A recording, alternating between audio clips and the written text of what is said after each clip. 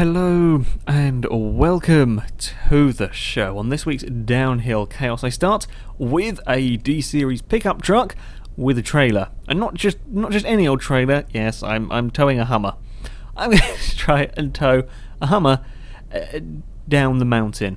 I will be honest, this is probably the trickiest vehicle I have ever tried this with. There was another D-Series with like a logging trailer. It wasn't logs, it was like plastic tubes or something like that.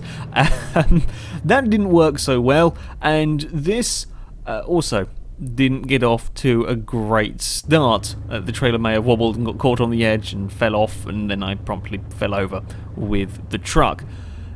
This first corner was damn hard. Normally, you just don't even think about this corner in most cars. It's often flat out. Occasionally, there is a little dab on the brakes. With the higher lifted trucks, you often have to brake a tad so as not to roll them. But this was problematic because the trailer liked to sort of do its own thing, and you didn't really have very much control of it. I was like, this is one of the few vehicles that has a model of a person. I think it's the first one I've seen with a model of a person in it. It does strange things when it gets damaged. That's not how a person should look like. It will. You want to go see somebody about that. Anyway, yeah, this first corner was incredibly difficult. The bumps coupled with the suspension of this stuff made it very hard to keep the trailer under control at any speed whatsoever. The minute you started to try and take I think I had it in kilometres by accident to start with, but over sort of 30-40 kilometres an hour, the trailer just had a mind of its own, and you had very little control. I made it past the first few corners and then promptly fell off almost straight away. I ran out of stopping and ran out of turning, and then fell off the mountain. The truck actually survived that little trip very, very well. Unfortunately, it was wedged between a Hummer and a tree, so it wasn't actually getting out of there anytime soon, but it did survive pretty well. I kind of ish got the hang of the first corner. I remembered to fix the speedo up, but there was another problem with the trailer. It just disconnects itself when it gets really, really bumpy. I got frustrated, may have crashed into it. The Hummer on the back is not like a deformable thing. It's just a sort of a stationary prop, so collisions go a little bit glitchy with it. The problem is because it is very bumpy along here, the trailer occasionally gets slightly caught on the floor, and that disconnects it from the truck. I may have got stuck on some bumps, and then I just couldn't get the truck back under control, and then the Hummer very helpfully sort of forced it into a wall, and now it's stuck. But the truck isn't getting out of there anytime soon.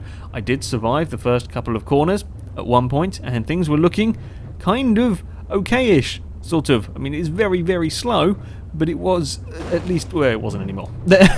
That was literally the story of this thing. I could, if I was very, very slow, get it around the course. I then again decided that the truck deserved to be thrown off something. The truck actually did. It survived quite a lot of me chucking it off things. The problem was that the trailer, again with what a weird deformed person, the trailer would disconnect on the slightest bump. So I was having to try and find routes that would avoid the bumps. Also, it's a very heavy trailer, and in this case I couldn't actually stop. I was on the brakes, I couldn't stop it from rolling down the hill, and then physics decided my truck should be on its roof. And then it was much happier with that. Yeah, it got, I don't know, I didn't have that problem again, or didn't have that problem as noticeably again on that section. At that stage, the trailer had so much momentum I couldn't stop it, and in the end, it ended up being on its roof. At a different corner, well, I found another bump to have a problem with. Not so much a problem with the truck, but there's the trailer just vanishing. I had to try and map out where every little bump was on this course. Sure, you know, there are a few bad bumps I've had problems with cars on, mostly at the tree hairpin. I can have problems with road vehicles not liking that. Back at the first corner and similar things were happening. There was many times I had to cut out, I cut out of this, the just same thing happened on this first corner, just the trailer getting away from you. But yeah, I'm used to having problems with the occasional bump. The tree hairpin can be a bit problematic, and on the jumps as well. Some of the road cars can have issues. The thing was with this is that just any bump I could have issues with. I don't know quite what happened there at turn 1. I was trying to turn in, and the trailer got carried away, and I brushed a tree, and then ended up doing an endo and falling over. I don't know quite. Anyway, After much time, look, I got to the first jump. Well, there's not really a jump in this. It's more of a small hill followed by a small downhill section. It was fine. I got over that without any problems. This was a problem area. As I said before, this is a nasty area. Cars often struggle sort of putting the power down out of this corner because of it being so bumpy. Well, in this case, it's not putting the power down that's the problem. It's the trailer getting caught on the bumps. And then the trailer's disconnected again. And now it's sat across the road in completely the wrong... Yeah. It does that at this hairpin. And it was a real pain because it was so hard to find. I tried all sorts of different lines. Problem is, with the shade through there and with the texture, you just can't see where the bumps are. So it is pretty much pot luck as to what you're doing. You can't take that hairpin too tightly, otherwise it's a very steep drop that then the car will get stuck on, or you'll lose the trailer on anyway. Amazingly, one time I did get past the tree hairpin, and here we are going around the hairpin, and then there's the second jump. This flummoxes a lot of cars, and it certainly flummoxed this. I was trying to slow it down in an attempt to go very, very slowly over that, because I wouldn't have time to speed up, and if I tried to take the jump at normal speed, it would just fling the Hummer off. But it didn't quite work so well. I can't, again, that was the only other place that I couldn't stop the trailering time. I couldn't physically get the trailer slowed down for that. I think there was just too much momentum going on. The brakes of the truck couldn't deal with it. And tree hairpin again, and bye-bye trailer on a completely different point. I've never had a problem on that particular point before, and truck goes off a cliff and then bounces into a tree and annoyingly still works. At this stage I got very fed up with the trailer. I left it at some point. I can't remember where I left it. However, this truck does actually have another interesting thing about it. If the front wheels even just brush something, it gets very unhappy. The suspension really doesn't like it. So I made it over the jump, and then we do a physicsy front... Don't ask. I don't know. I don't know why it likes going up, especially after you've busted... Well, I must have busted some part of the suspension. It likes going up on the front, and yeah, I managed to do a sort of roly-poly over the front bumper. After much time and much annoyance at this, I had to give up. I can't do it. I cannot get the trailer to the bottom of the mountain. It kept doing that. It kept getting disconnected and falling off at random points. And I honestly don't think it would ever have made it over the second jump. I don't think it could have ever done it. So it's going to be a first for Downhill Chaos, but the trailer D series is going to get a DNF. Anyway, up next we have got the Uber Covet, at least that's what I call it. It's another four-wheel drive Covet with quite a lot of power. This time this one's got the Uber turbocharger. It can be a very quick car. It does have quite a lot of turbo lag up until about 5,000 RPM. Once you get past that, then it all of a sudden goes very, very quickly. It may have caught me out, having just been driving a very slow truck into the first corner. I wasn't expecting the speed, and I may have flung it at some trees. Nah, not the cleverest thing. Cleverest thing I've ever done. Second attempt, though, things were going much, much smoother as we come up towards the second jump. Unfortunately, I couldn't get to the jump as I just ran a tiny bit wide. I don't think I've ever hit that tree before. I think that's one of the few things I haven't crashed into before on this course. Just running a tiny bit wide. Again, same corner. This time, tried taking a tighter line. That wasn't a good idea. That was a little bit too tight a line. We've seen that happen a few times to cars. I was surprised. Didn't necessarily expect the Covet. This isn't a massively high Covet to roll over there, but it did if you're not careful. As I said, it can be a very, very quick car. May have got carried away a little bit over the jump. Slightly out of position heading up the jump, and we got a bit too much air time, then sort of smacked the ground on the landing, and we were never going to stop in time. Over the second jump again, and amazingly, despite having a lot of time on two wheels, I kept the Covet. Somehow it didn't fall over, but a nasty tree would screw things up. That tree I have hit many a time. It's an annoying one because you're coming out of that corner and the car sort of naturally wanting to drift to the outside of the track there, and that tree is just in the way as you're trying to put power down. And yet I've hit that a few times, and yeah, killed the Covet on that. But it didn't take very long before I got a good run with this car. This is called interesting suspension. I don't know how on earth it works, but despite the fact that it looks very much like the normal Covet, it's very good over the bumps. Like, this is as good as most of the off-road lifted trucks I've had. I don't know how it does it. because it's not, it doesn't get damaged very often. Like you don't see the bodywork scraping along the floors and bits falling off it. It's very rare that you see that. Only on like a big collision, mainly over the jumps, do you ever see that. And somehow everything's okay. It's a very good off-road car. I don't know how on earth it works, but yeah, it's very, very good suspension on this car. And as I said, it's pretty quick. It's four-wheel drive. You can throw it around. There's no fear of rolling over in the corners unless you do something silly. It's not going to sort of roll over just by handbraking it around a corner. You'd have to hit a banking. Provided you don't do that, it's a lovely car to drive, this one. Very, very good vehicle to drive. Okay, you know, it's not got the same ride height, so over that second jump, yes, it doesn't really like the landing very much. It doesn't land that particularly smoothly, but everywhere else, it's very quick. The only downside really to this car is, yes, it can have a little bit of turbo lag going on in it as we cross the line and then smack it into the building. It's a nice car. I really like this one. Great car to drive. Very good suspension on this thing. Damage-wise, apart from the stuff you see after it's crossed the line, yeah, we smashed it up then.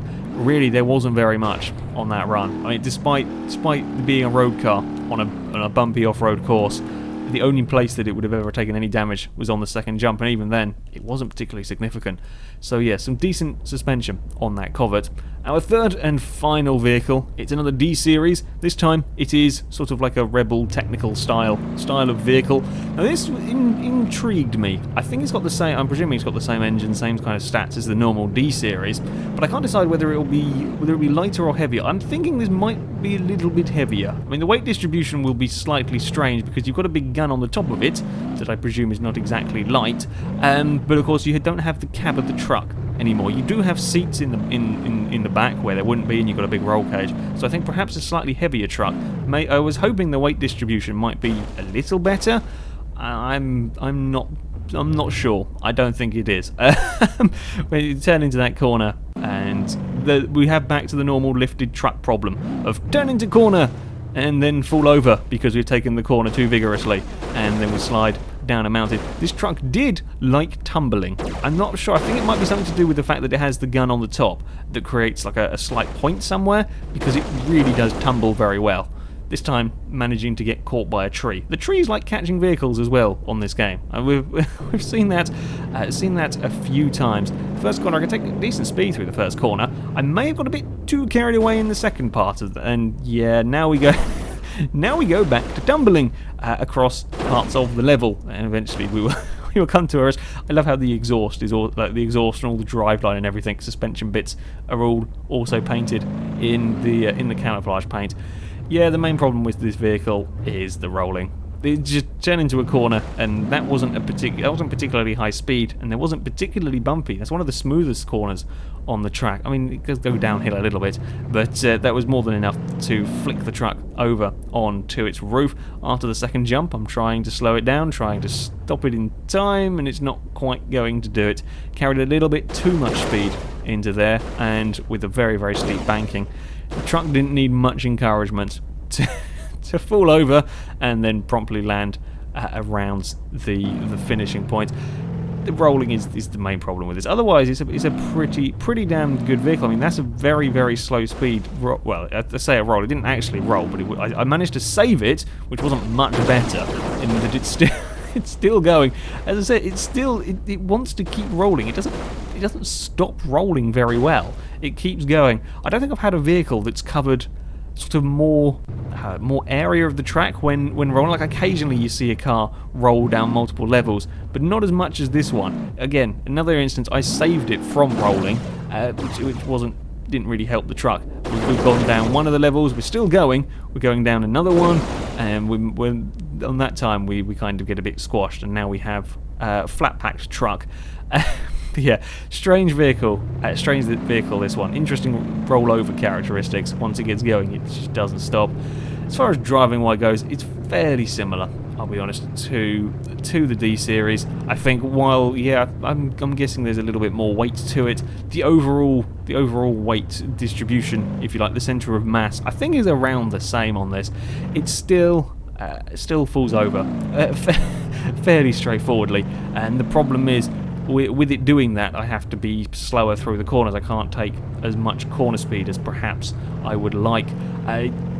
Yeah, provided you drive it safely, of course. It's a big off-road truck. You know, provided you don't like really chuck it into the corners, it's perfectly capable of dealing with the bumps around here. I mean, I put this through a lot of punishment of chucking it off stuff when it would roll. Yeah, it's a strong vehicle. It kept going. It survived quite a lot of the falls.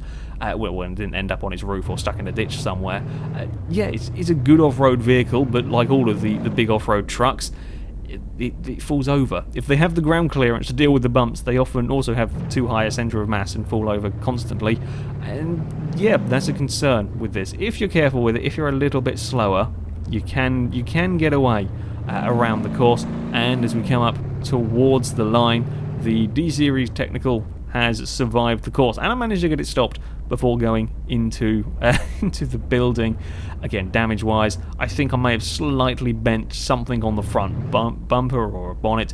Again, that would just be on that second jump. It didn't quite have the speed to get a nice landing on that second jump, so it slightly bounced off the front. I think the bonnet perhaps would have, or the bumper, sorry, looks a little bit bent on there, and the bonnet, in fact, yeah, small amount, but you know, this is a big off-road truck. It's going to deal with the bumps okay, and if you don't put it on its roof, if you keep it together, then yeah, it's going to be a fairly decent vehicle. On to the times. Well, it's a quick time from the Uber Covet, but not quite as quick as I thought it would be. A 21.0 around exactly the same time as the Covet, the mid-engine rear-wheel drive Covet. It's a little bit slower than the Chevy, the normal D-Series, slower than the sleeker. I actually expected a bit more from that. I thought that was going to go higher up the leaderboard, because the suspension's very good on that. It's a very, very good off-road for a kind of standard road car. Yeah, not sure about that one. And further down, it's a 121.5 for the D-Series technical thing.